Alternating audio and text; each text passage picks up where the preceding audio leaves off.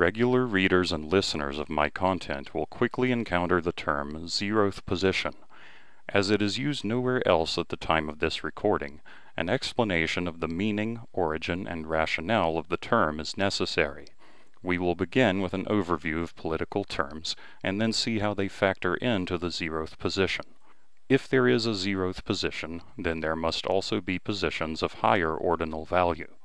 The first two positions, like much of contemporary political terminology, can be traced to the aftermath of the French Revolution, although their origins are much older. Conservatism, the first position, favors retention of traditional social and political institutions. Moderate conservatives emphasize progress to an extent which will not disrupt societal continuity and stability, while reactionaries and more ardent conservatives may seek to halt progress and/or return to an idealized past. The term was first used in a political context in 1818, during the period of Bourbon Restoration, to denote people who wished to repeal policies from the French Revolution. The meaning of conservatism varies between societies, because traditional social and political institutions vary between societies. But most conservatives support economic freedom to a greater extent than social freedom. Liberalism, the second position, has been and still is the primary opponent of conservatism. Liberalism is founded upon the ideas of liberty and equality. As these values frequently contradict each other, liberals divide into classical liberals and progressive liberals, with classical liberals prioritizing liberty and progressive liberals prioritizing equality. Moderate liberals seek gradual progress, while radicals and more ardent liberals may seek to quickly transform society. Liberalism originated during the Age of Enlightenment, with its foundations being laid throughout the 17th and 18th centuries. Liberals reject the ideas of state religion, absolute monarchy, the divine right of kings, and hereditary nobility, in favor of freedom of speech, freedom of the press, freedom of religion, freedom of assembly, secular democratic government, and, in the case of classical liberals, free markets. The third position originated later than the first two, and is best understood as a synthesis of the extreme elements of both. This position, best described as authoritarian, combines reactionary right social views with radical left economic views.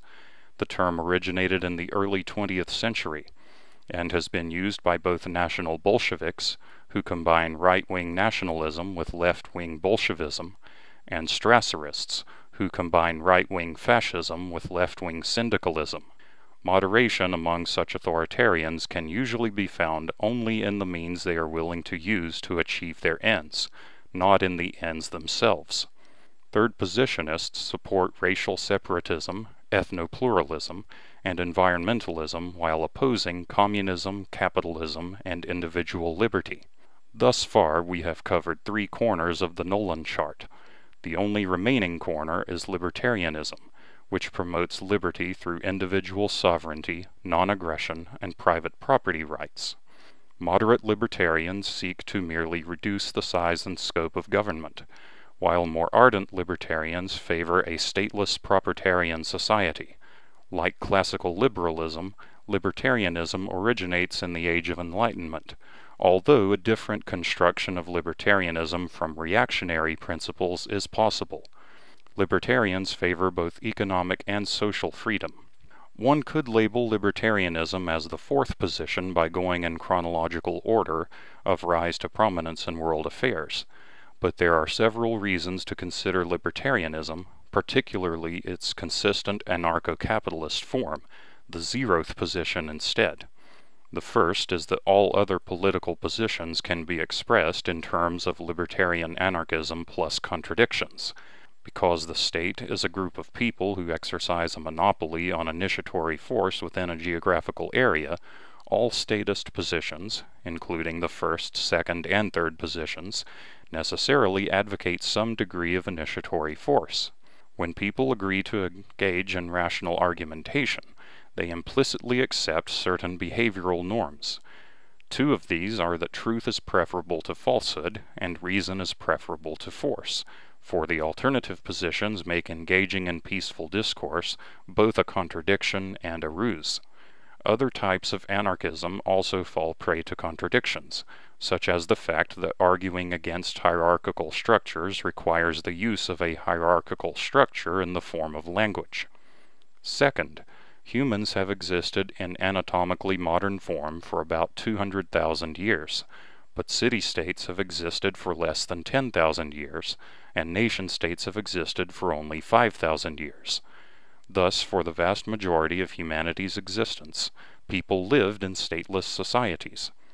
Finally, global statism is unsustainable on many counts.